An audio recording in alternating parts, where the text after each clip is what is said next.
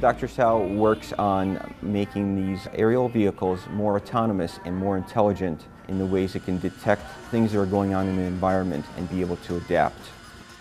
We are mainly developing a software which controls the unmanned vehicles. Most of the current vehicles, there are autonomous vehicles out there, they will take a point that they need to go to and either take a straight line to that point or a predefined path.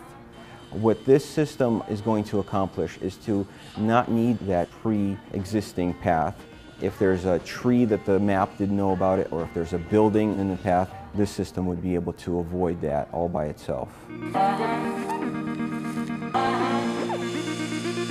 You could use these devices for things like search and rescue, surveying for mapping purposes, or even firefighting applications where you can get a broad view of what's going on above the fire.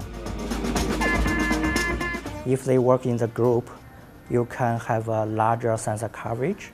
For the entire network, it's more robust. In an urban environment where there's not enough room to put in a crane, where you need to lift something to the top of a building, multiple vehicles could lift an object up.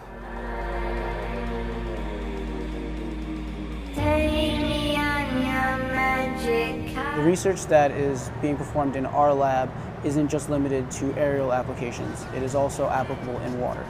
The underwater vehicle will be able to navigate on its own. And so you say, this coordinate, go there. The practical applications of an autonomous underwater vehicle would be ecosystem mapping in oceans for determining oil hotspots. We actually call it Proteus. Proteus was one of the sons of Poseidon. He was known for adaptability. I'm kind of interested and enthusiastic about artificial intelligence. In fact, it's a dream of humankind for many years. We just want to have robust and adaptive unmanned vehicles which can handle all kinds of uncertainties and unexpected situations in a real mission.